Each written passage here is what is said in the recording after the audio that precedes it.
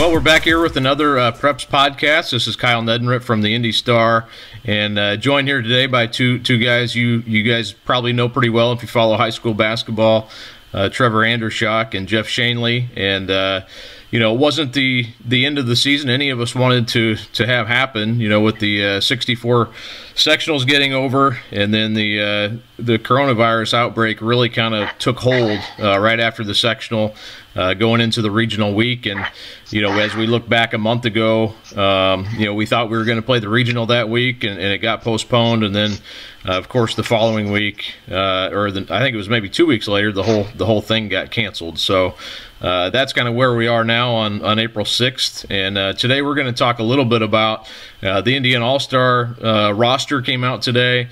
So I want to touch on that, touch on the 13-player roster, maybe some of the guys. Definitely want to talk about some of the guys that we thought maybe could have got in and didn't this year. There's always a few of those. And then wanted to talk a little bit about the season in general with these two guys as well. They cover a lot of high school basketball throughout the state and central Indiana. So they're well-versed on the best players and best teams in the area. But, thanks for coming on, guys, first of all. Oh, thanks for having me, Kyle. Yeah, definitely. Thanks, Kyle.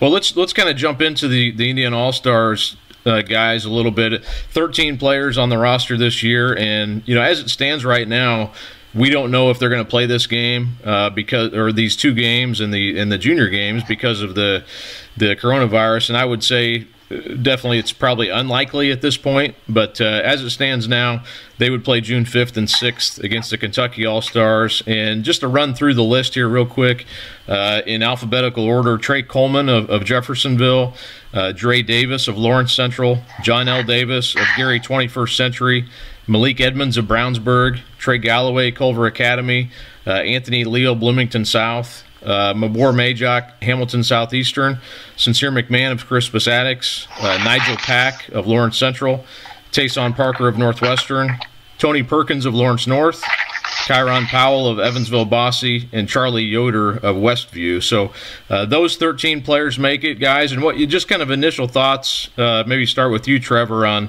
what you thought of the roster, any major surprises from this, and kind of the general makeup of this 2020 class, just as you see this team, kind of from an overall perspective.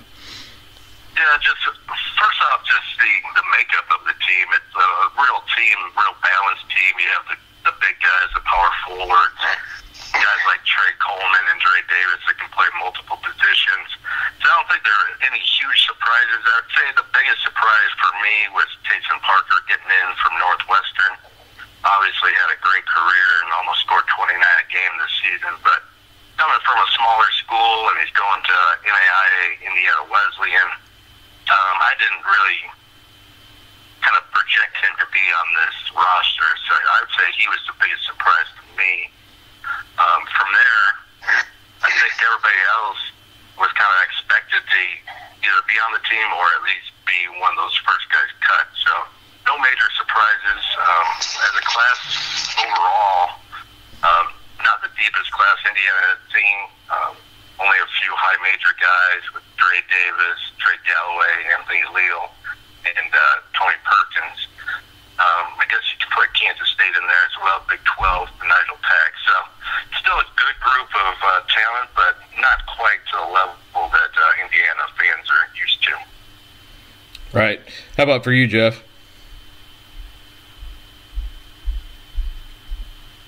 Did we lose Jeff already? Jeff may have ducked out for a second here, but yeah, I would agree with you, Trevor, on Parker. He may be a guy that people may be a little bit unfamiliar with to a certain extent. Indiana Wesleyan recruit.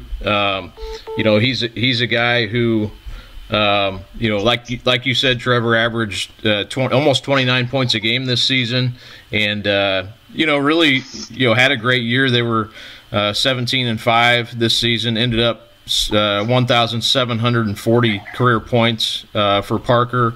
That ranks him second in Howard County history, but they never, didn't make a deep tournament run necessarily. So we didn't get to see him maybe advance in the tournament. Going back to last year, obviously nobody advanced this year beyond the sectional, but right.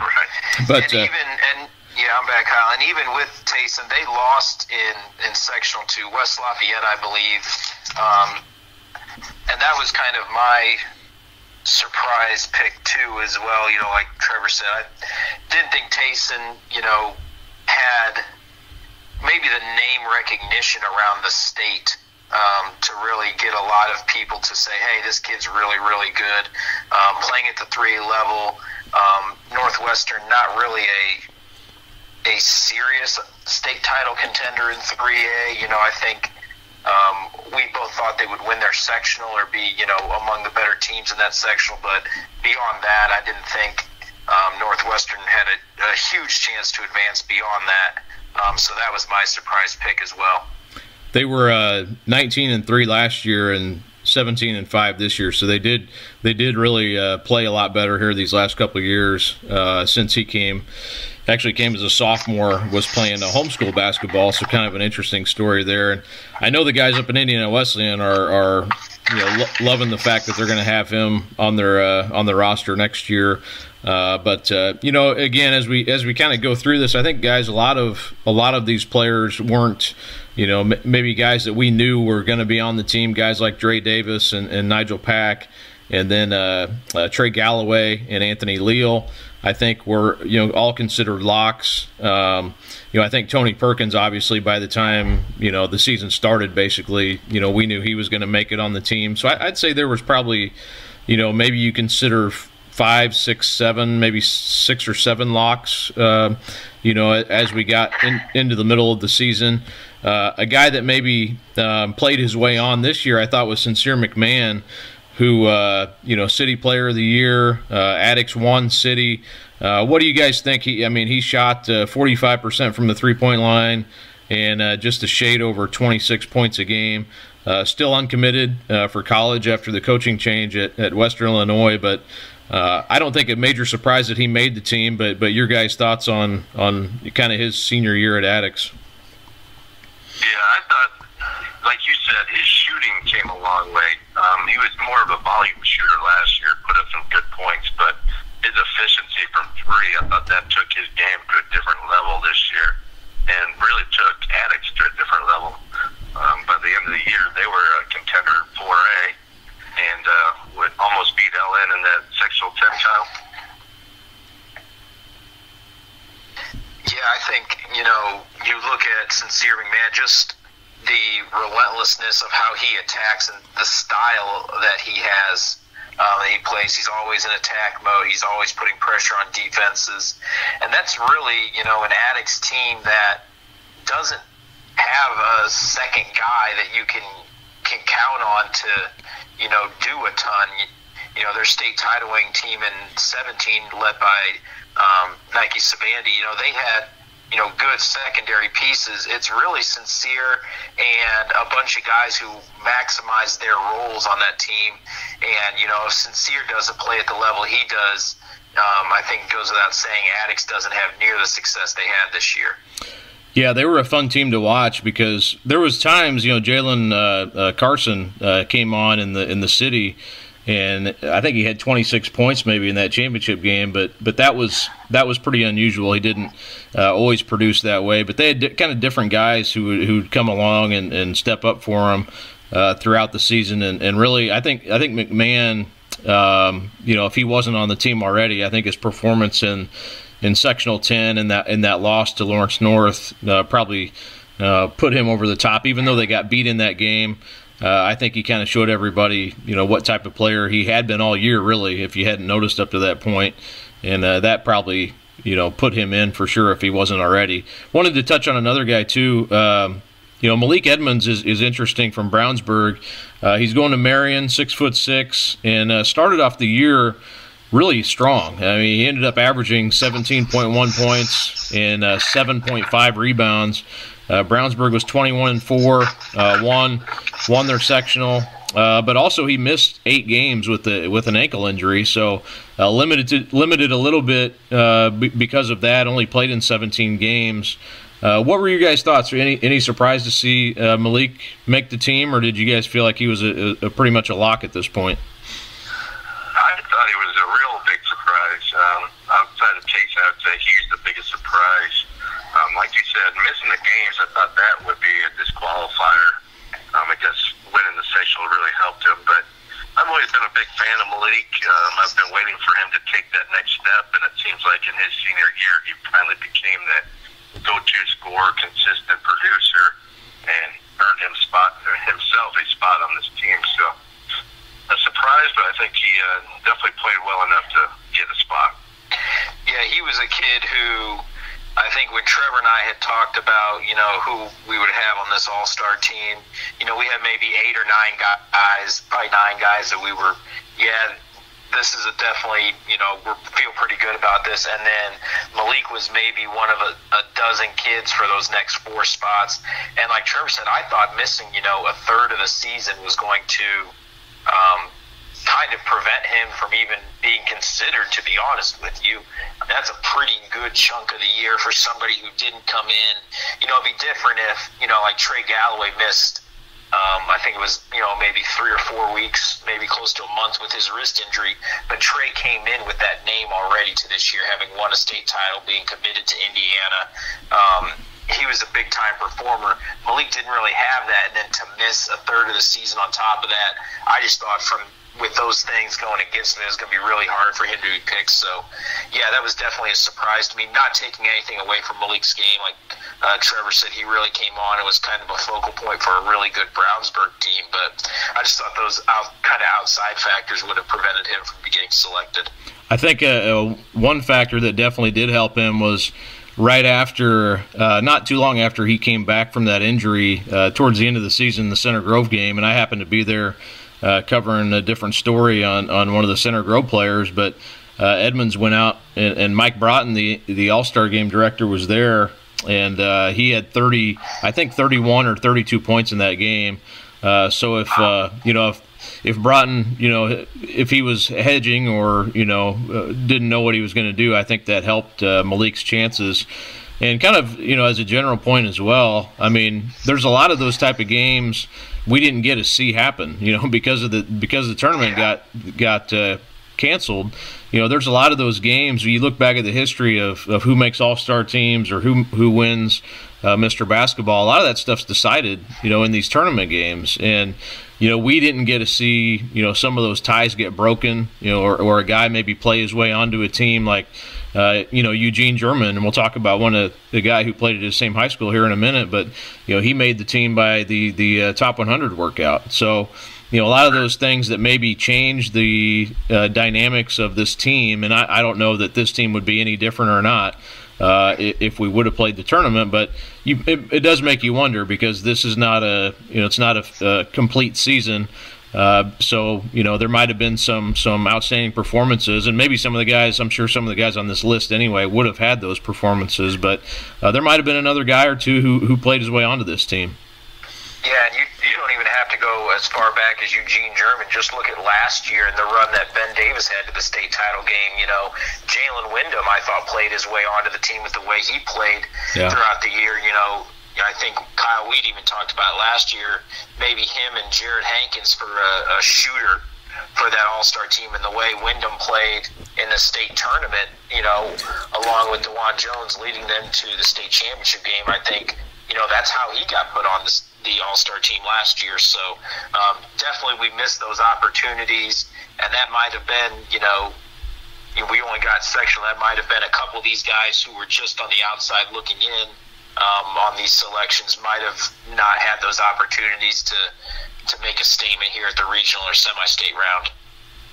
And jumping ahead to the Mr. Basketball race, I think a lot of those guys were still alive, so I think that was affected big time as well. It's just not the guys who might have played themselves on the team, but deciding Mr. Basketball was really up in the air too, for me at least. Yeah, and we'll touch on that here in a few minutes as well. But wanted to go through the list a little bit deeper here, and you guys have had a chance to see John L. Davis from Gary 21st play both in the summer and with his high school team.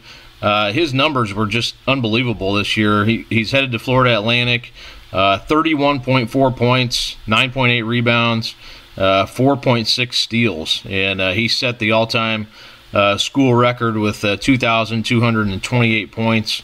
and just had a huge monster season for Gary 21st, which plays a very tough schedule. They're a 1A team, but play a lot of 3A and 4A schools. Play a lot. They come down here to Indianapolis and play a lot.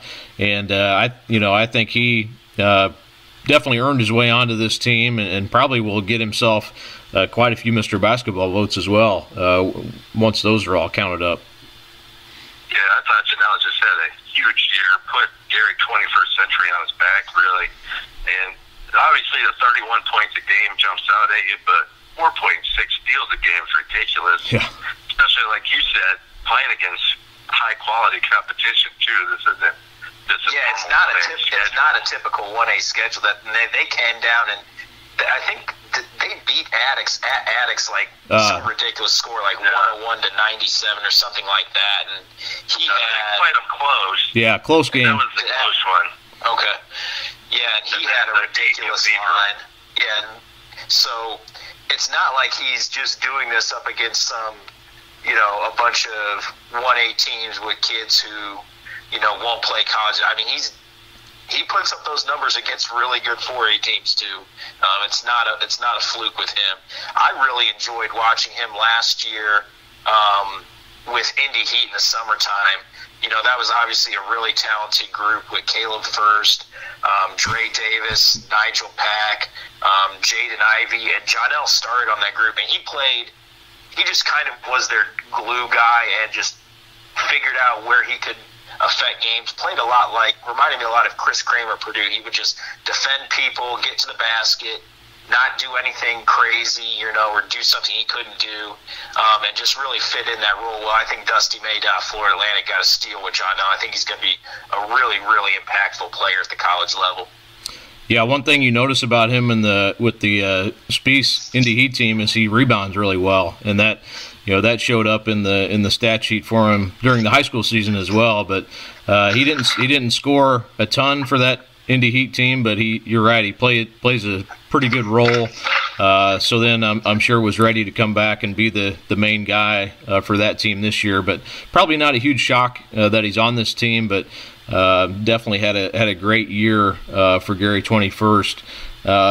Looking down the list a little bit, and we'll kind of go through some of the guys who are the Mr. Basketball front runners when we get to that portion of it. But one guy who's probably not going to be among those finalists, but I thought had a really good career, Trey Coleman from Jeffersonville, headed to Nevada, 15.5 points this year, 2.3 block shots, and 7.1 rebounds, and efficient. He was 65% from the field.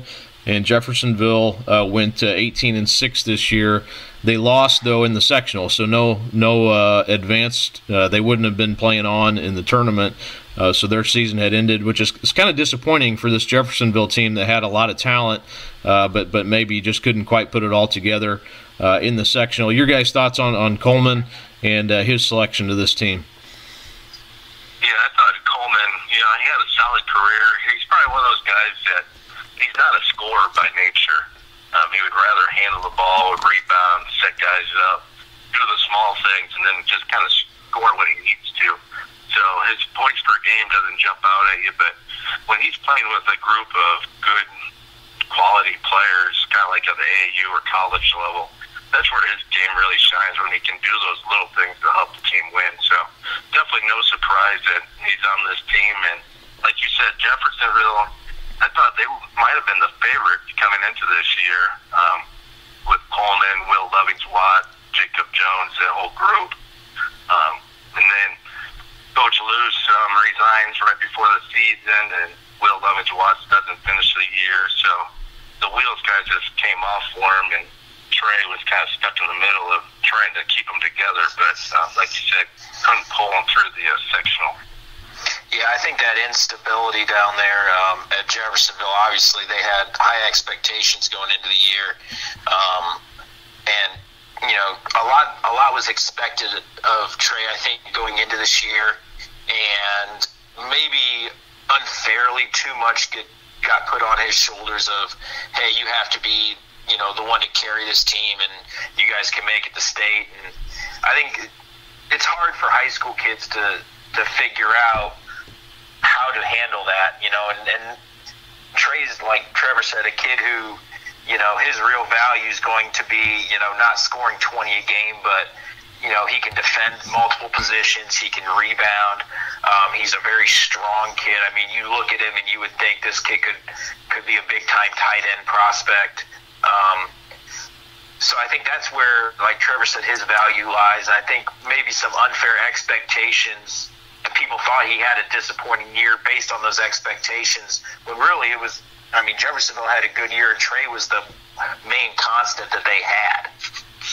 Yeah, his numbers weren't anything bad or anything. He shot 65% from the field, so that's hard to argue with. And he's one of those guys. I think he's going to go on and be a really good college player. I've always liked his game a lot. And I thought going into the year he could be one of those dark horse Mr. Basketball types, but that's probably not going to be the case. But I think he'll go on and have a really solid high school career.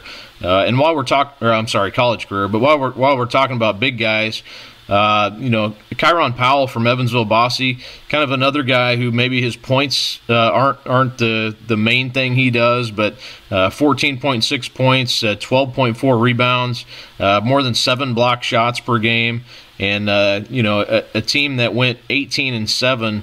And lost a tough, they were in a really tough sectional, but he was part of a lot of winning teams there at Bosse. They were a 3A state finalist when he was a sophomore, and so he, with Mekhi Larry as part of that team, a big part of that team. So Powell's always been one of those guys. He's going to Houston to play college basketball. Always been one of those guys. He's not going to go out and score 30 points a game, but he may get 30 rebounds and 10 block shots. He's one of those type of guys.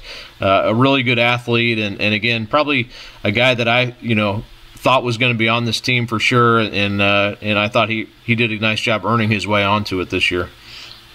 Yeah, to build on what you're saying, Kyle, he's a guy that could get a triple-double each game, but it was usually, was he going to get enough points to get there? Right. It's kind of opposite of what most guys are in high school. But, yeah, like you said, great shot blocker, good rebounder, and then in his senior year here, his offensive game's really come around.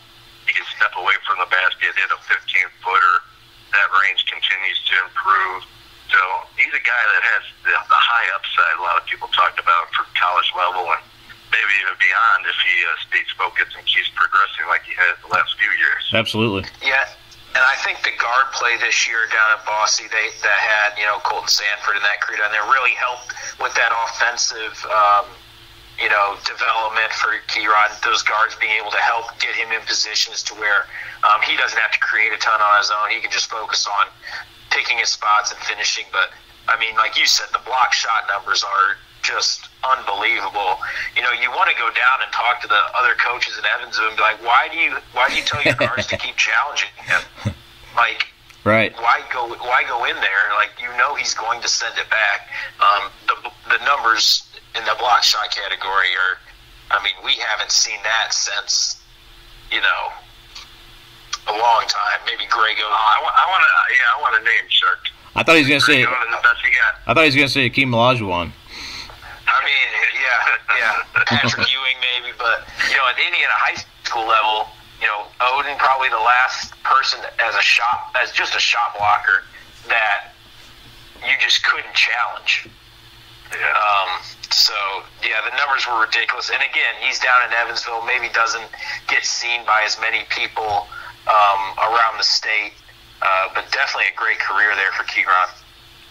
Yeah, he's a guy too. I think the best is ahead of him. You talk about these big guys, and normally they just get better. As they get in a college weight room and get plugged into a good system and that sort of thing. And I think he's a guy we'll be seeing in the NCAA tournament, or like Trevor said, maybe beyond that at some point. He's got that type of frame and athletic ability.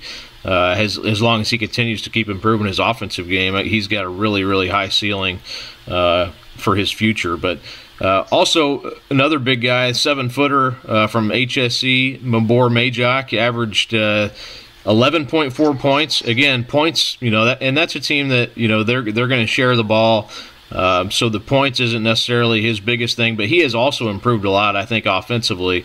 But 10 rebounds a game, which is a very good improvement for Mabor. 2.6 block shots. And he helped HSC to really, I thought, a great season. That was a fun team to cover.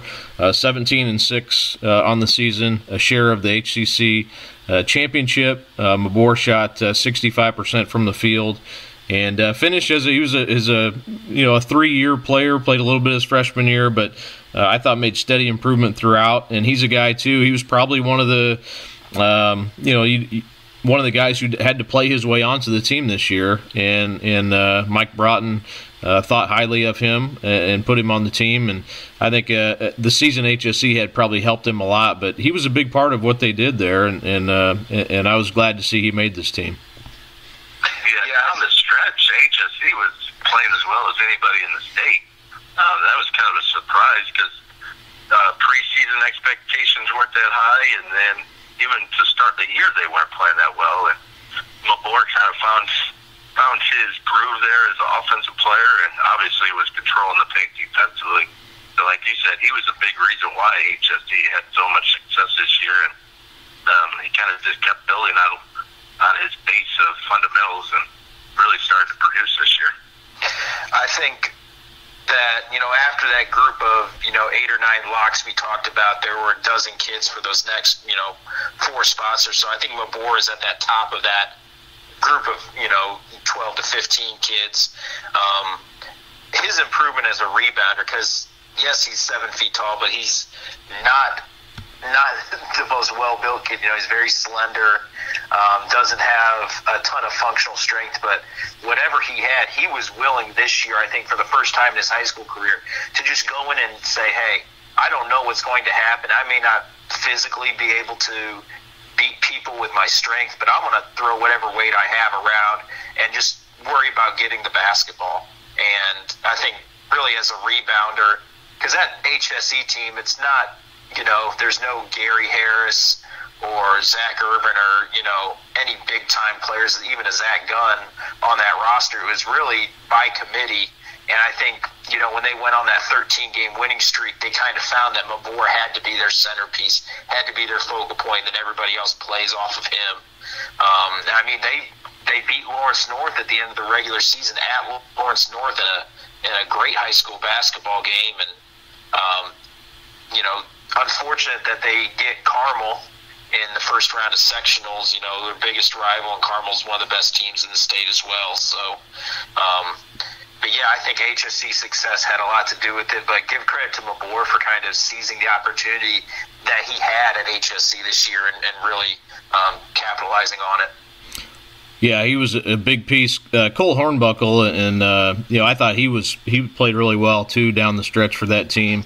Probably a lot better player than people realize who don't see a lot of basketball in Central Indiana. But that was a really good team, and like Jeff just said, I think there probably was a group of 8 or 9 that were considered locks. Mabor wasn't one of those, but I think with the season he had, played his way into it.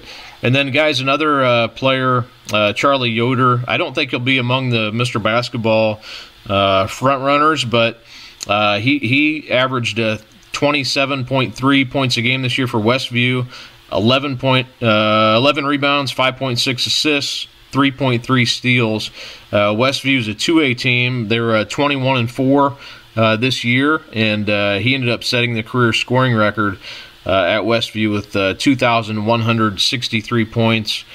Set the single season record and single game record as well. So a lot of honors, a lot of accolades for Charlie Yoder, who remains undecided for college. I had a chance to go up, and I did a feature on Westview last year, just kind of about that part of the state and the kind of the Amish tradition that's up there, and a little bit different up there, and it's cool. And they really support their basketball, and Charlie Yoder's been a big part of that here the last 3 or 4 years. So a really good career.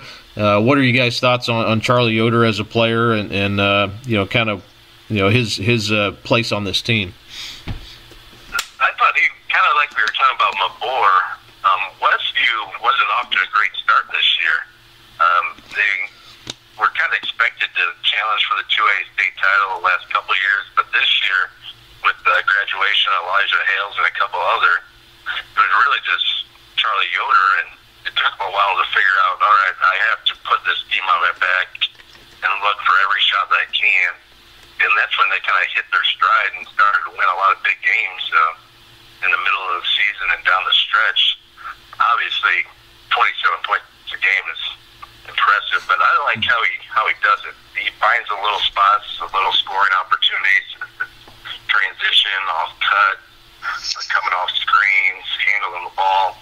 He can do a little bit of everything, and he finds those scoring opportunities so well. So I thought he was well deserving of being on this Indiana All-Star team.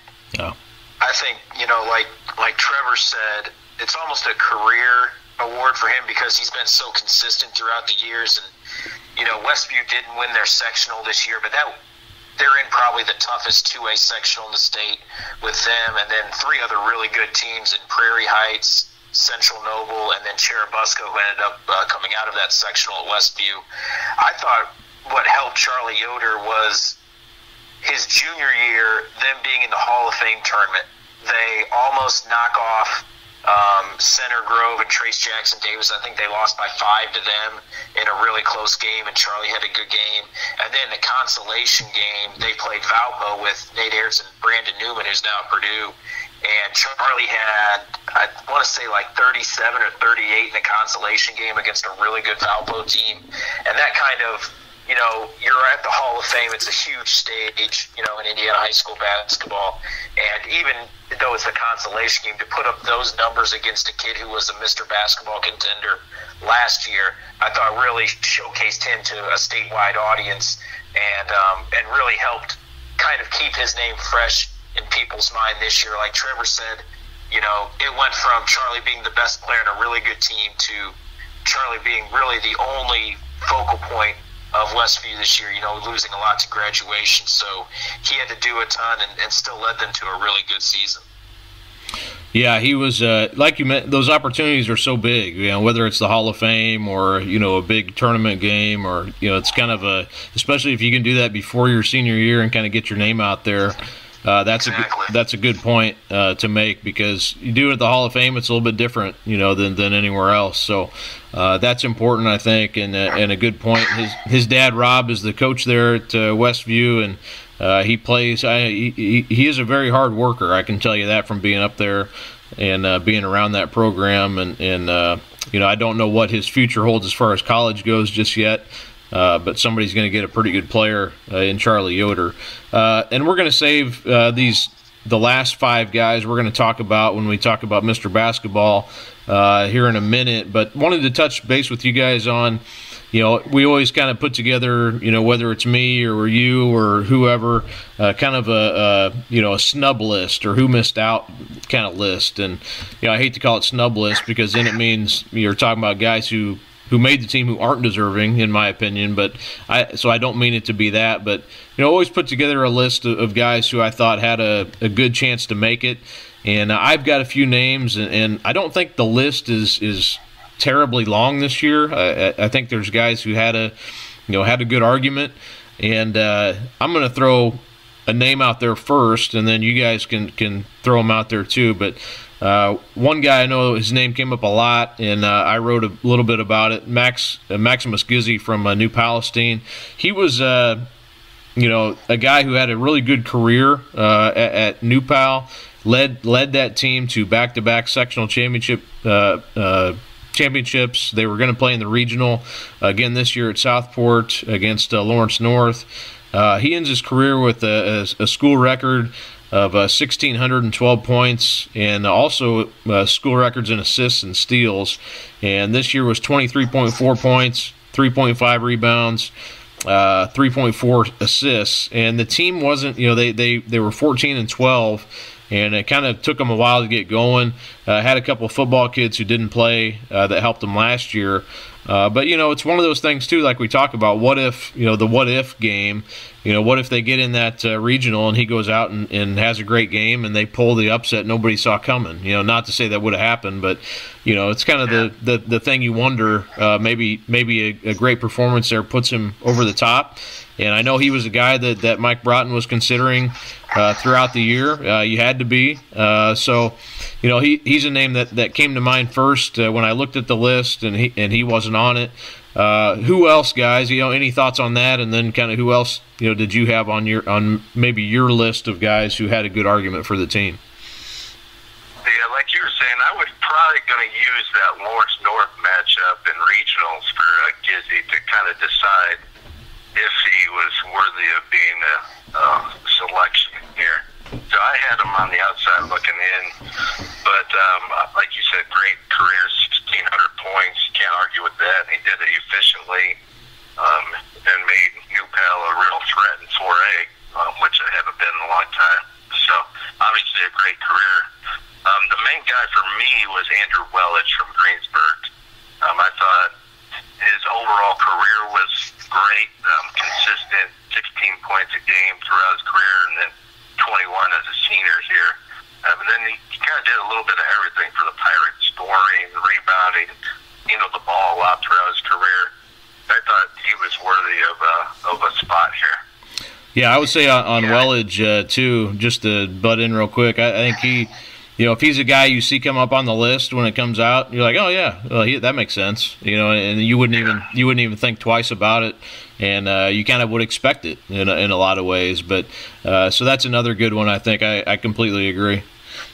Yeah, I think Welledge was probably my number one omission. He at 6'6" he played the point guard spot for Greensburg this year. They didn't really have a true point guard, so he steps into there. He can shoot, get to the basket, he rebounds, he can defend for a really, really good 3A team. I know at the start of the state tournament, I had them as maybe one of the favorites to win the 3A state title. I know they were in a really tough regional with Silver Creek and Heritage Hills in Washington that obviously didn't come to fruition. But the other name, you guys had mentioned Welledge. I'm going to throw out Noah Jagger from Bloomington South. For a team that really kind of lacks pure point guard play, Nigel Pack, obviously a really good point guard. He's probably the head of this list. And then you could look at Sincere McMahon, but he's almost more of a scoring-minded point guard instead of a setup guy. Same with Tayson Parker, a big-time scorer.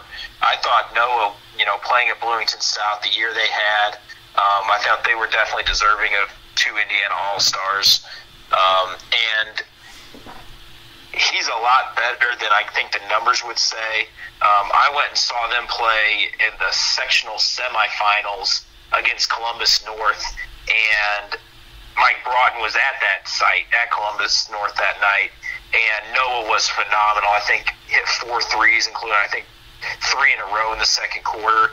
Had steals, set guys up, guarded people, did a lot. And I thought, even that night, I saw, Broughton there, and I said, man, Noah Jagger's playing his way onto the Indiana All-Star team tonight. He's going to be, I guess the backup point guard behind Nigel Pack likely. So I thought he was certainly deserving, and I probably would have had him as one of the, maybe last 3 guys selected if I were to pick the roster. Yeah, that's another good one, and that's another one I had kind of on that top of that list. He was a guy, he ended up with had a school record with 544 career assists. So, that's a number that. That's at Bloomington South too. There's been some players that have come through there now. Yeah, there's been some good ones, and his points per game was 10.7. So, that's not a huge amount, but that's a team that is really balanced, and he doesn't have to go out and score. Kind of like Gizzy, where Gizzy has to go score a lot, and he can, and he's good at it. Jager's not. That's not necessarily his role for that team. And they also went 26-0, and they would have been a top contender to win in 4A. So again, if they're holding the trophy at the end of the season, I would not have been surprised at all to see Noah Jager earn his way onto that team as well. No doubt. I got to put one guy in into consideration here too, Kyle. Nick Anderson from Lake Central. Mm-hmm. He was one of the two guys I voted for that didn't make it. Him and Andrew Wellich. Anderson just had a unbelievable senior year for Lake Central. I think it was around 24 points a game while getting face guarded every game. LC really didn't have anybody else on the offensive end to help him, so he was on his own, and he still was able to produce game in, game out, just finding tiny spots to get a shot off. And as a shooter, he was the best shooter I saw all season. Just lights out, off the dribble, off the catch, coming off screens.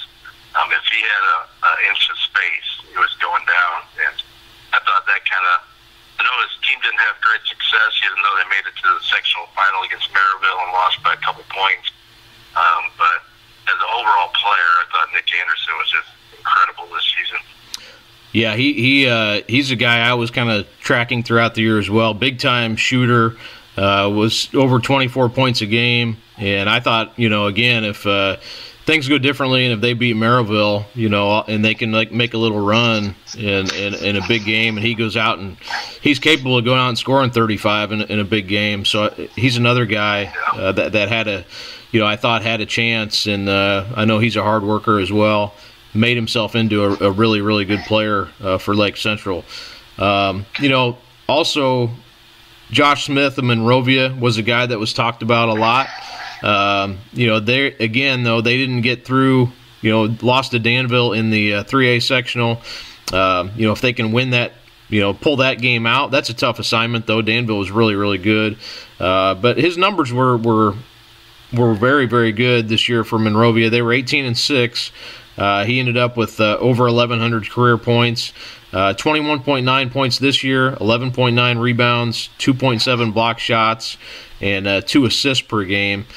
Smith and Wellich both. This team had quite a few wings, kind of versatile wing type players. That's kind of why I thought maybe Gizzy or Jager would have had a better chance, as Jeff mentioned, as like a backup point guard situation, which they don't necessarily have on this all-star team, but maybe you don't need one on an all-star team. But anyway, I thought maybe those two had a better chance than Wellich or Smith because of that reason. But Smith, a good year nonetheless, and he's headed to Stetson next year, and one of those guys that probably belongs in the conversation if you're talking about guys kind of who had a good argument but were left off the team.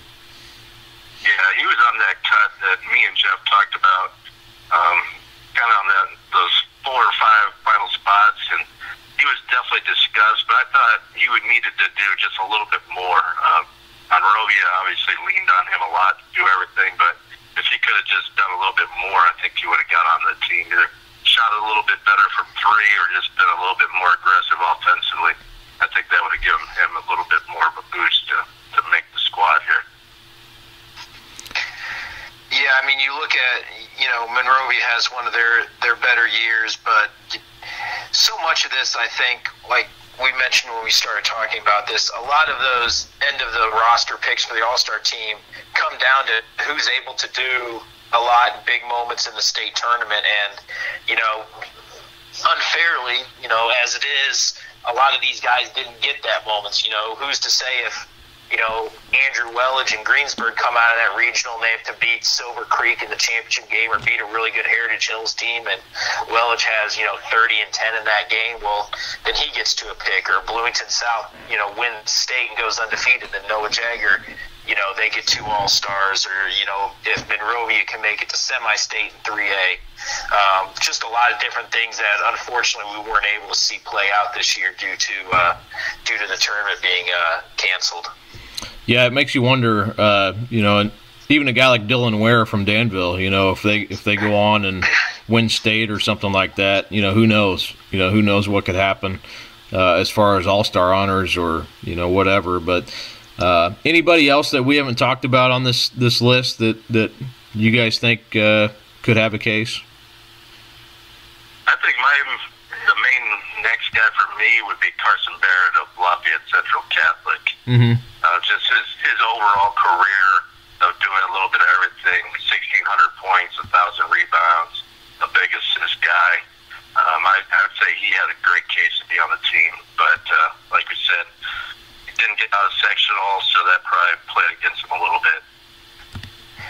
Yeah, Carson, from, the first game of his freshman year, he showed that he was, one of the best players in 1A, even when he was a freshman, and really had never been a big scorer.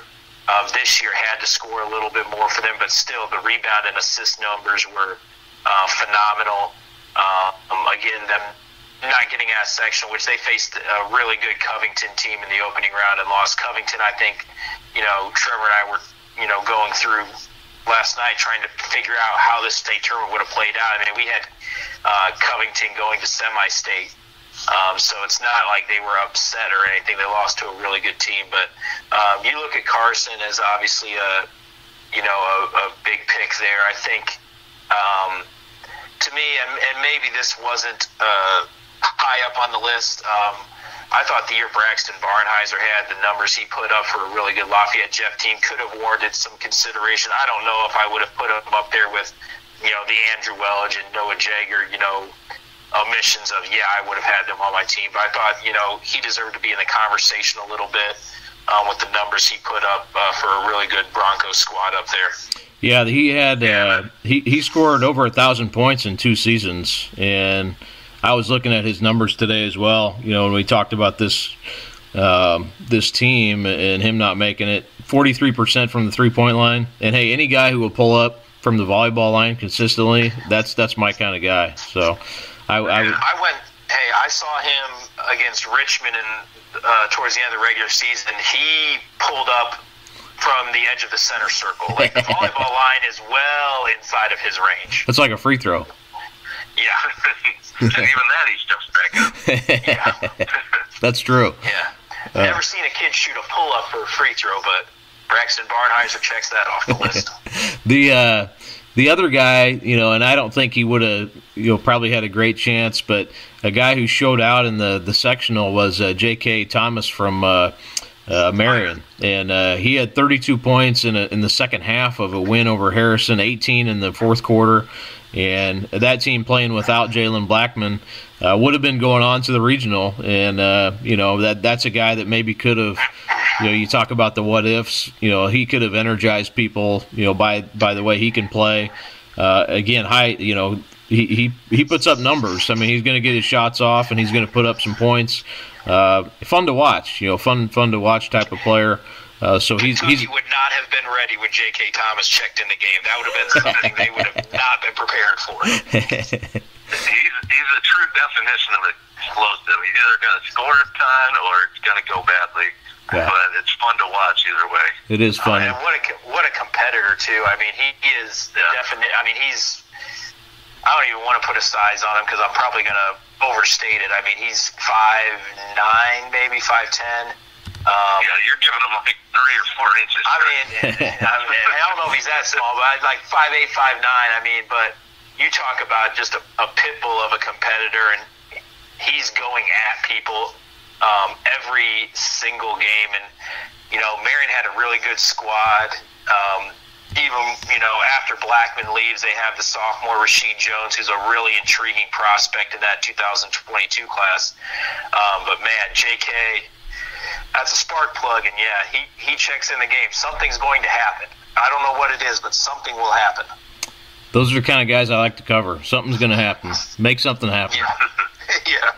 Yeah. And let's kind of double back on the Mr. Basketball race. There was 5 guys on that All-Star team that we didn't talk about that I kind of saved for this conversation was DeAndre Davis and Nigel Pack of Lawrence Central.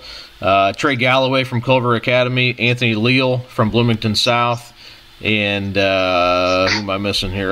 Tony Perkins, Lawrence North. Man, Kyle slipping. I had to scroll down here on my alphabetical list. But let's start with Tony. He was a name that maybe people didn't have necessarily in that Mr. Basketball discussion. I think he was kind of right on the periphery, in my opinion. I think, before the season, I had 5 guys I thought could win it, and I had him kind of on the outside as number 6. Became clear, pretty quickly, after they beat Lawrence Central, that he was gonna be a factor no matter what. So Tony Perkins averaged 18.6 points, 5.6 rebounds, 3.5 assists, and 1.8 steals per game. Lawrence North was 25-2, and he led them to their first sectional title since 2015, and only the second one since 2009. So it's kind of surprising, but makes sense based off that competition in that sectional. He shot 58% and was 35% from three, and 1,152 career points for Tony Perkins. So I got to say, he was a guy that I really loved to cover this year. He was such an energizer for that team, kind of the glue guy, and he's our best overall player, but he's also the glue guy. He's kind of their energizer, and I thought he had a great senior year. Would have liked to see what he could have done beyond the sectional, like I keep saying, but would have been fun to see how far he could have helped take this team, and I thought he was everything you'd want from a Mr. Basketball candidate, pretty much from game one until the sectional got over with.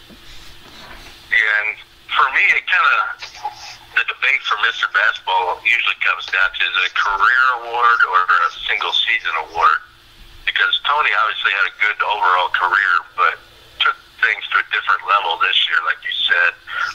Made Lawrence North the team to beat in 4A, which is obviously tough, and he was the main reason why, game in, game out, he was so consistent on both ends that he kind of forced his name into that consideration.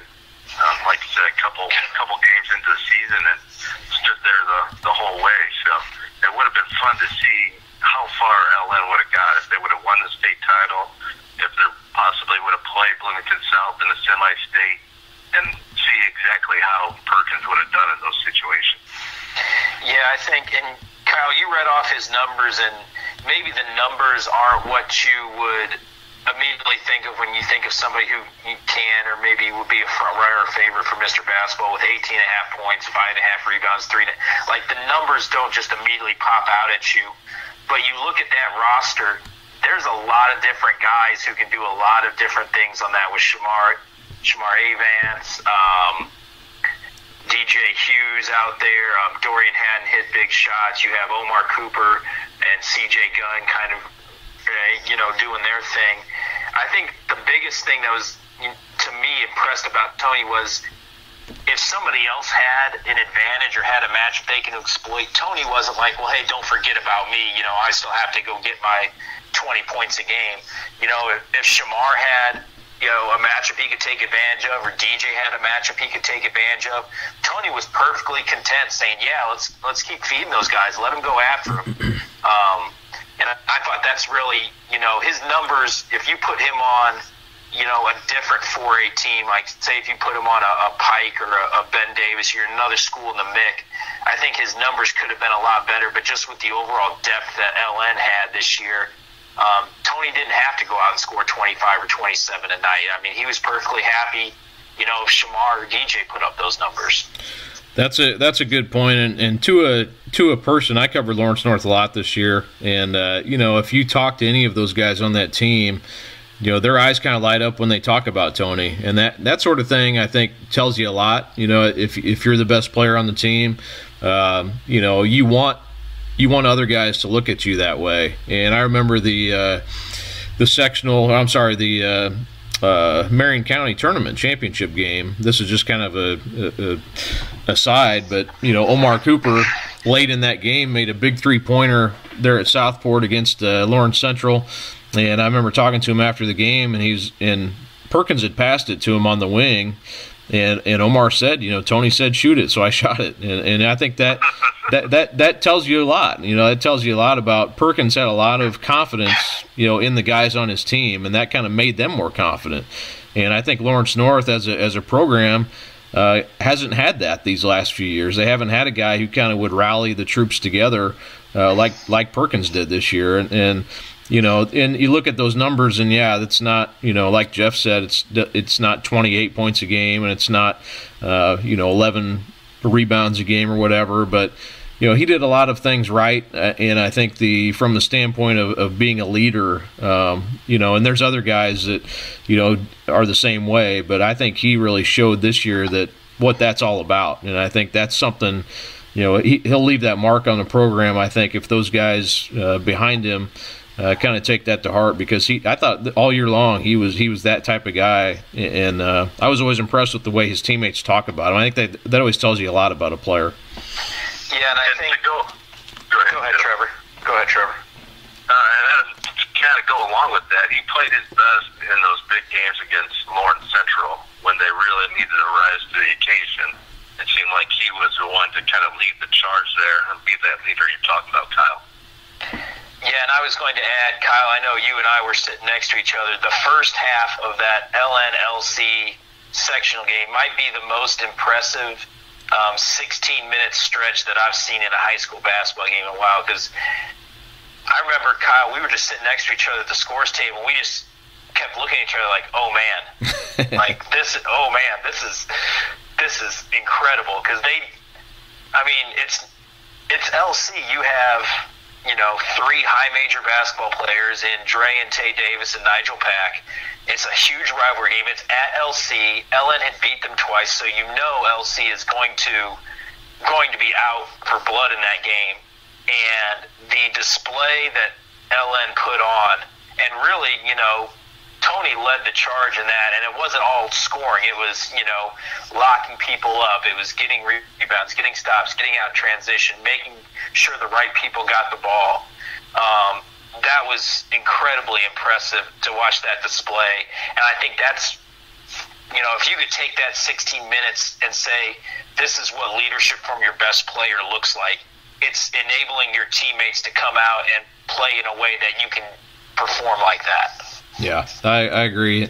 By the way, Perkins headed to Iowa. I don't know if I mentioned that, but just a phenomenal year. And that, like you said, Jeff, that span, when they were playing at their best, I'm not sure anybody would touch them. And not to say, no team is going to play like that all the time, but their ceiling as a team was as high as a lot of teams that I've covered, they're about as high as anybody when they're playing at their top level. Very, very impressive, clearly. And while we're talking about Lawrence Central, let's touch on their two guys who really, I thought these last 3 years, were a huge part of what Lawrence Central did under Al Gooden. They made it through the sectional last year and then lost in a kind of a surprising game to Ben Davis in the morning of that regional over at Southport. And of course, Ben Davis then goes on and makes a deep run. But that Lawrence Central team was really clicking on all cylinders and just didn't play great in that game. And you always wonder, too, about, what could have happened, if they could have got through that game and advanced in the tournament. But, this year they were 22-0 other than those Lawrence North games. So, you look back at it and it's like, man, it seems disappointing, the way they finished. But in reality, they beat everybody on their schedule except one team, and they lost to them 3 times, which is probably one of the more unusual records. When you look at that, that's just so bizarre that could happen. But DeAndre Davis headed to Louisville. He averaged 21.5 points, 8.7 rebounds, and shot 57% from the field. Finished his career with 1,192 points and 516 rebounds. So really good statistics for DeAndre Davis. And then Nigel Pack headed to Kansas State. This year was 17.7 points, 4.2 assists, 4 rebounds, and 2 steals, and shot 93% from the free throw line this year. I thought that was a notable statistic. 1,085 points and 266 career assists. So, both those guys, hard to say one without the other, so just kind of talk about both of them here. And they were, like I said, very big part of what Lawrence Central did these last 3 years, kind of getting that program going again, and in the post-Kyle Guy era, I guess you could say, and got that program to a sectional title last year for the first time since 2012. Which Jeremy Hollowell was part of that team. He was over there watching during the sectional, talked to him a little bit, but they couldn't quite get through, and it wasn't even close, really. It wasn't, they ended up making a little bit of a run late in the game against LN, but, you can't say that was ever really much of a game, and that was shocking, that they couldn't play closer in that game considering. But there was just something, I don't know if it was a bad matchup or what it was, but they were unable to get through Lawrence North. But, when you look back, great careers for both those guys. I don't think they're probably going to, either one of them, win Mr. Basketball, but we'll put them in this discussion because I think they probably belong on the short list. Yeah, and going into the season, I kind of debated how much are they going to split votes. Let's say Lawrence Central would win the state heading into the year. How would they split the votes in that situation? Would people rely on what they did over the regular season and try to distinguish one from the other, or would they just rely on the postseason to determine that? I thought that was always going to be an interesting debate going forward. But for the season, I thought Dre Davis really brought some toughness to Lawrence Central. Kind of played in that undersized 4 role where he was rebounding, defending multiple positions. Really just being that backbone of the LC team. And then, like you said, Nigel Pack, great shooter, was fantastic. Anytime he got open, we were talking about Braxton Barnheiser's range. Nigel Pack was just inside that. If he's open from 23 or 25 feet, he was going to hit it too. So just the overall careers of both were fun to watch, especially Nigel Pack kind of going from a small D1 prospect to a high major kid in the last year or so. That was fun to watch. And just overall, a great career for both of them. Yeah, I agree too. We talked about, I know Trevor and I at the beginning of the year, who our favorites were, and I think, private league conversation, I thought, Nigel Pack heading into the year, I thought was, my leading candidate at the start of the year, and obviously that, can change with how the year plays out, but you look at, both of them, and like you said, there's a little bit of a gap that they had to step up into because Jake LaRavia graduates last year, who was a phenomenal player, an Indiana All-Star in his own right. They lost Wesley Jordan, who was really their only inside player that they had last year. So really Dre had to step up to a lot of that, doing a lot of the dirty work inside. He had to guard post players. He had to, fight against bigger guys for rebounds. He had to, protect the rim. And then Nigel has to take a lot of the playmaking role that, maybe got shared a little bit last year. Now more of that's falling onto his shoulders this year. And obviously, Kyle, like you said, they handled all of that except for the team, 3 miles up the road. Yeah, and like I said, that's just kind of bizarre, and the fact that I really thought that sectional game was going to be one of those epic type of games, and it really just wasn't. It was an epic performance by one team. Epic performance in the first half, that's for sure. But not an epic game. So, that team was better. They were better last year, even with Tay Davis getting better throughout the year. Man, he looked good in the. Very good in that sectional game. He was, and you can see why he's going to be a lot of fun to cover and watch these next couple of years. And also I think Pack battled a little bit of a knee injury throughout the year. That didn't help, and missed a few games too. But when all's said and done, both those guys will get their numbers on the wall, their jerseys on the wall, and I think rightly so for sure for both of those guys. And I agree with you, Trevor. I thought. If there was ever, before the season, I was like, if there's ever a year where you could have a co-Mr. Basketball type of situation, if they go on and do what they were hoping to do, because their stats are just so similar, and they're different type of they're different players, but Nigel's better in certain areas, and you can't say one's more valuable than the other. No, I think. No, I don't think at any point you could ever really pick one over the other. To me, they were always together, which is kind of cool. You look back. Every time you think about Pack, you'll think of Davis and vice versa. So I think that's a cool thing for those two. I wanted to also touch on Trey Galloway and Anthony Leal as we talk about these Mr. Basketball candidates and kind of wrap things up here. But Galloway, another guy I think you mentioned it earlier, Jeff, was, battled a wrist injury, actually each of the last 2 years. So he missed a little bit of time this year and, probably hurt his shooting again a little bit this year. But, he's a guy who does a lot of other things really well anyway and ends up averaging 20.9 points a game, 5.5 rebounds, 5.2 assists, which that's an impressive number, and 2.3 steals, which is also a really impressive number. They went on a 15-game winning streak to close the season and win a sectional championship. They had moved up from 3A to 4A this year, and I thought had a pretty good chance to make it to the semi-state. Galloway ends up with 1,537 points and also the all-time school assist leader for a career. So really good numbers overall for Galloway. Does everything. Like I said, he's a hard-working type of player who does a lot of. He'll fill the stat sheet, and it doesn't have to be points all the time. So, what are you guys' thoughts on Galloway? What do you think of his Mr. Basketball chances? Start with you, Trevor. Kind of like you said. I mean, he's a hard worker. He sets the tone defensively.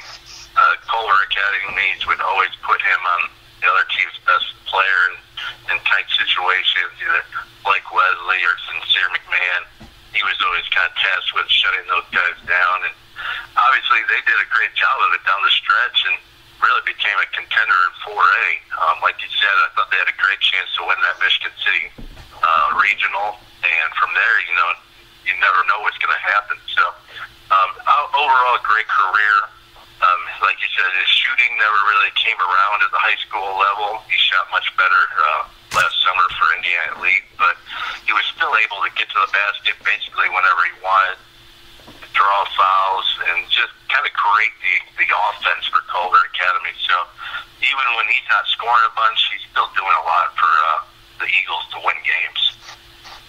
Yeah, and he's, we talk about these five on here, and obviously who knows what would have happened this year, like we've repeated a lot, but he's the one kid who's, been in the state finals, won, a lot of games in his high school career, been to the state finals, I think twice. Yeah, he won a state championship, so yeah, he's one of the few. Won a 3A title as a sophomore, and then a runner-up last year. Yeah, so he's been to Banger's Life twice.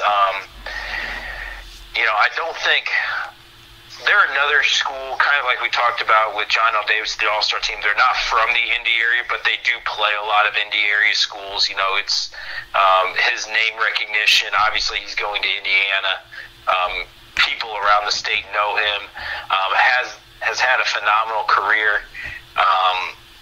Somebody who's definitely deserving of this. A lot of people thought, I think, Culver stepping up and going into 4A this year, maybe they take a step back. They lose Ethan Britton Watts, the playmaking guard, off their state finalist teams, and who's going to step up and fill that void? And you weren't really thinking it was going to be Trey that would step up into the playmaking role. But he did that really well, even with all the added attention he had. He had good players with him, Deontay Craig and Nick Hiddle in the front court. But in terms of the guard spot, this was about as thin as Culver had been. And Trey really stepped up into, being able to make plays for others while also scoring on his own, which I thought was really impressive for his play this year. And then finally, Anthony Leal, who will be teammates of Galloway at IU next year. And they've been teammates before with Indiana Elite in the summertime, so they know each other really well. And Leal this year, 18.2 points a game, 4.3 rebounds, and finishes his career the all-time career scoring leader at Bloomington South with 1,617 points. Of course, he was a core junior all-star last year, so we kind of knew Anthony'd be among those guys that would be in contention, and he put together a solid year for a team. I'd say solid, really good year, and statistically as well as team-wise, because Bloomington South 26-0 and had won a sectional championship when the season had ended. So I think everybody was looking forward to the potential, and I know there was still teams in the way of this happening, but Bloomington South potentially playing Lawrence North in a semi-state would have been a lot of fun. Two really great teams and two great players in Leal and Perkins, who are seniors, possibly battling it out for Mr. Basketball potentially in that game. So that game never happened, and maybe would have never happened, depending on what happened in the regional. But regardless, Anthony Leal, one of those guys that's going to be, and I will say this, I think he will benefit, from, maybe being the only guy in Southern Indiana that really is a strong contender this year, and I think that will help him, along with all of his accomplishments to this point. I think maybe that could help him in the voting somewhat because of that reason. But your guys' thoughts on Anthony Leal? Yeah, like you said, with Bloomington South going undefeated, him having a great year, I think that kind of just puts him in great position to win it, especially with the tournament coming to a halt. You don't get to see if Tony Perkins would be able to lead LN to the state title, or Trey Galloway kind of pulls some upsets and gets them to the state finals. So I think the state final being canceled kind of works in Leal's favor, other than if they would have been undefeated and won a state title, obviously. But with it ending right now, it's hard to argue with his resume, especially for the season going 26-0 and him being the leader of that team. A guy that's a good defender, really good spot-up shooter, can drive off the dribble, create contact, and then obviously scores in transition above the rim. So just an overall really good player and a great career from Anthony Leal. Yeah, and we kind of talked about, I mentioned this with Tony Perkins, the numbers maybe don't pop out at you if you just look at the a box score or stat line with 18.5 points, 4.5 assists, but that's a really good, obviously, to be undefeated Bloomington South team. Connor Hickman can do a lot of things. Noah Jagger, the Bombas. That's a team that has some balance and has guys who can go off on any given night.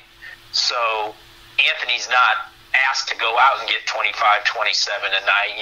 He can get 12 to 15, but he's going to affect the game in a lot of different ways and take attention off of those other guys and allow them to flourish too, kind of the same way Tony does. So I think those two are pretty similar in that ways, and that, maybe the raw numbers aren't, outstanding or, what you maybe would think, but how they go about getting those numbers and what they do for everybody else on their roster, I think really, in my opinion, sets them apart, those two from everybody else. And one of the reasons why Leal doesn't score that many points, but the Southern Indiana schedule, there were a lot of games he only played a half, and then they were up by so much that he didn't really play against. So I think that kind of holds down his raw numbers as well. When you're looking at his points per game, you kind of have to consider that too. Yeah, every situation's different, and I know some people are like, well, how can you compare this guy to this guy? He's averaging 28 compared to 18. And every player is in a different situation, whether your teammates or the style of play that you're playing. You can't just blind resume statistics. You have to look at efficiency too. Yeah, and competition level. Who are they playing in a night in, night out basis? I think that plays a huge factor, especially when you're just looking at volume numbers. Right. Trevor, I think weren't you at I thought one of the big moments this year was when Bloomington South beat Silver Creek, and Leal made the last-second shot to beat Silver Creek. You were at that game, right? Yeah, I was. That's probably the best I've seen Anthony Leal play. That first half, he was just unstoppable. I think he had like 18 or 20 at halftime, just going off the dribble, hitting threes. That was kind of like Anthony Leal at his finest right there. And then, like you said, a tie game, Leal gets I think it was tied. Leal gets the ball, one dribble, about 21 feet from the top of the key, and drilled it at the buzzer, went off. So that was definitely a defining moment for Leal and Bloomington South in the season. Yeah, I thought at the moment that could have been that type of moment to help put him over the top, or at least get him to the top of the discussion as we got into the tournament. So that'll, kind of touch on all of the Mr. Basketball guys, all of the Indiana All-Stars, and some of the near misses. Just generally, guys, this has been kind of a down time. I know a lot of, we're losing a lot of people in the basketball community, and it's just been just a downer these last couple weeks as this coronavirus is kind of grabbed hold of our world and everybody's world right now. But from a basketball perspective, to miss out on the tournament is one thing, and it becomes less and less important, I think, as we kind of go through this pandemic and this quarantine. But still, I think years from now, when we look back at this, it'll always feel a little bit different, and I don't know how we'll assess this season from a historical perspective, other than it was a weird time for our world, and it feels different, it feels incomplete, and it feels like in some ways like, when are we gonna get back to some sense of normalcy? And I was looking this morning. It was just 1 month ago, Jeff, we were talking about that game where, sitting by each other. Yeah. 2 days later was the semifinals of that sectional, where Addicts and Lawrence North played, and Warren Central and North Central played. And, I remember seeing Paul Logan from North Central, the AD, there that night, and talking to him. And, he's in good spirits. I talked to him the next week about something different, on the phone. And now he's in the hospital and in pretty bad shape with coronavirus, and it's just amazing, kind of where we're at, just a month later after all of this, and it's sad from a lot of perspectives. Life and death is one thing, and basketball is far down on the list, but it makes you wonder, 10, 20, 30 years from now, and you look back at this and people wonder, why wasn't there a state championship awarded that year, a state champion awarded that year? And it'll always look different, I think, and I don't know how we'll remember it exactly, but hopefully we get back to some sense of normalcy where it does look weird. Kyle will be sitting in his rocking chair around the fireplace. His grandkids will ask him, "What happened? Why were there no state champions in basketball?" Well, let me tell you, kids. Gather around Grandpa Kyle here, and I'll tell you the story. And a couple things I want to take a chance to say here. You talked about Paul Logan. I mean, there might not be somebody who, I don't know, but has been nicer and more accommodating to at least me in Indiana high school basketball. I mean, you talk about just an all-around great human being. And, I mean, I think I speak for everybody. Man, we're hoping, for the absolute best for Paul, because that would be a huge void that no one person's going to be able to fill at North Central if the worst does happen. So, I mean, we're all thinking and hoping for the best for him. And to kind of step away from that for a second, somebody said this about college basketball, and I think it maybe can apply to Indiana high school basketball here is, if we go through and have the state tournament and state finals, we have that finality, and we almost only think of maybe the state finals or maybe one or two great tournament games. I think maybe this year we can look back at all the great regular season matchups that have, because, yeah, we all look forward to sectionals and regional, semi-state, state tournament, all that, but there's a lot of great basketball being played in December and in January, and Marion County tournament and city tournament and other, conference tournaments and county tournaments around the state. And I think, maybe we should focus on those memories from this year, the great games that are played, not on the third Saturday in March, but, the second Friday in January, or, the third Saturday in December. There's great basketball that happens from the first week of the season all the way through to the end of the regular season. And maybe this year is what, we can look back and say, there's great basketball going on at all points of the season throughout the state, and really appreciate, what it is to go through an entire high school basketball season, because we saw what happened when the end gets taken away from us. But let's not forget all that happened leading up to that point and all the great basketball we did get a chance to see this year. Yeah, I would agree, and also, the sectional 10, which I was there every night, except for one night, but I was there 3 nights of that, and it was great basketball. Unfortunately, we've lost 4 people who I know who were there that week, and it makes you wonder, if we should have been there, and we didn't know. We didn't know at the time, it was spreading like it was, and that's a discussion for another day. But we did get to see the sectional at least, and I don't know, definitely no finality of feeling to this tournament, but there's bigger things to worry about right now.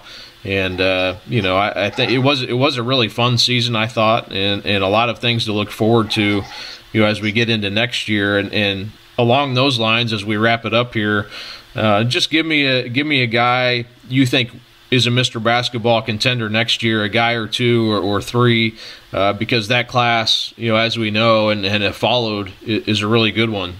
So who do you kind of like next year? Maybe a guy or 2 to win that award.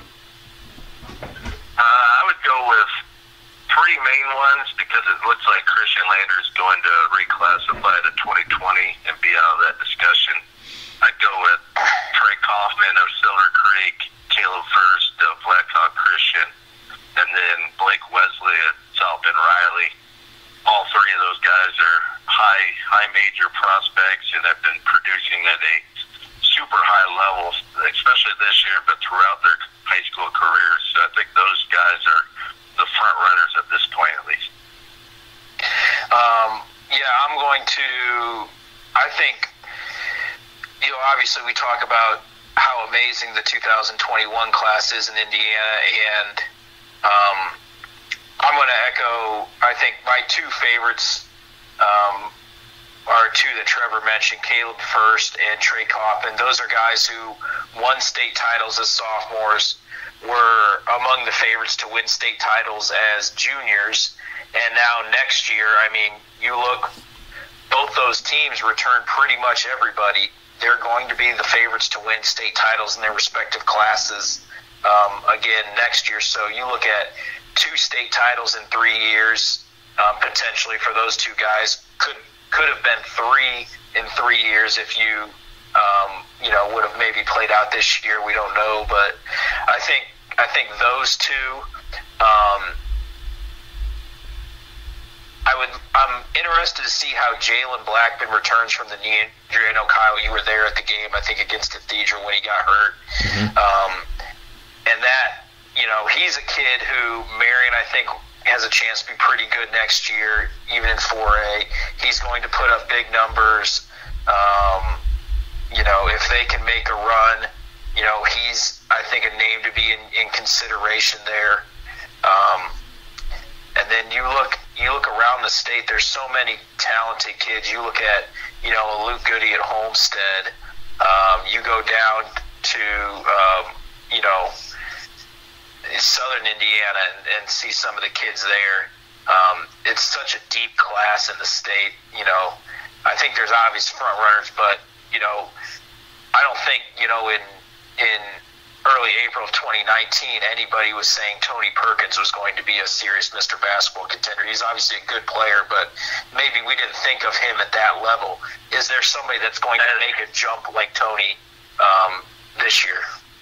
Jeff, as the president of the Tony Perkins, you are the president of the Tony Perkins fan club. Appeal that. Yes, Trevor. I will give Trevor credit. Trevor was the one pulling the locomotive out of the station on the Tony Perkins train. He called that before I think anybody else did. But do we see a kid make a jump like that, like Tony did, from being a good prospect to now, hey, this is one of the best kids in the state? Does somebody make that jump next year like we saw with Tony this year? That maybe we don't put up in that Caleb First, Trey Kaufman class, but with their play next year is going to elevate them. What about Luke Brown? Yeah, I think, he's definitely a name. He's going to put up points. I think people may look at the schedule they play and wonder, what would Luke do if he was, at, Center Grove, playing in the MIC, or at LN, what would he do against that schedule? I think it's natural when, it's maybe a non-4A guy. People wonder about strength of schedule a lot. It's going to be interesting to see because that Hall of Fame next year, one of the best 2A teams. Blackhawk Christian will probably be the best 2A team. And then Bar Reeve, a really good 1A team. I mean, you're looking at 3 of the best 2A teams in the state probably next year in that Hall of Fame tournament. So that should be a fantastic event. But I think Luke's definitely maybe he's that guy that we don't think about. We think about just putting up a bunch of points against maybe some lesser competition. If he can go in and, hang 45 on Blackhawk next year at Hall of Fame, or have a couple huge games against really good competition, maybe he's that guy. Yeah, that'd be. I think he's capable of that, and he'll have a lot of support. I think from that part of the state as well. Also, Trey Kaufman.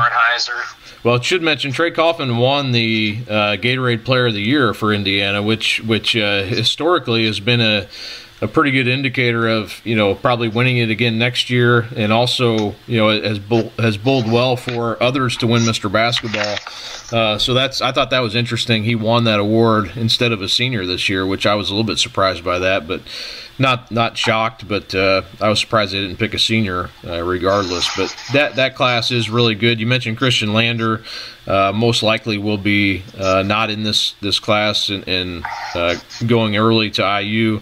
That's not a finalized situation, but it appears to be headed that direction. And of course, he'll miss out on some of this stuff as far as high school goes, but looking to get on campus early there at IU and help out the Hoosiers. So that will change that class significantly if that does happen. So that would obviously take him out of the mix for Mr. Basketball, but several others who are deserving and like you mentioned, a really, really good class overall. So that'll be fun to watch next year and as we get back to basketball at some point here. Hopefully this summer, still holding out hope that maybe some AAU basketball will be able to get out and see some of that in July maybe. I don't know. I don't know what's going to happen with that. Recruiting is kind of weird right now, and we're just kind of in a weird state as a country, but hopefully some normalcy coming here in a few months. But wanted to thank you guys for coming on and talking basketball, and it's fun to assess this all-star team and just talk some hoops. So appreciate you guys coming on. Thanks for having us, Kyle. Yeah, it's always good to talk, and if we need a basketball fix, Kyle, let's get the 3 of us together and go find a Gus Macker tournament. We would. That might end civility right there. We could run through the losers bracket, I think. Definitely. The bronze bracket would never expect what we could throw out there. I'm ready. I'm ready when you are. So, all right. Well, I don't know if I'll ever be ready, so you might have to wait on that one. Well, that's true. That's true. Well, thanks for coming on, guys. Hey, thanks for having us, Kyle. Thank you.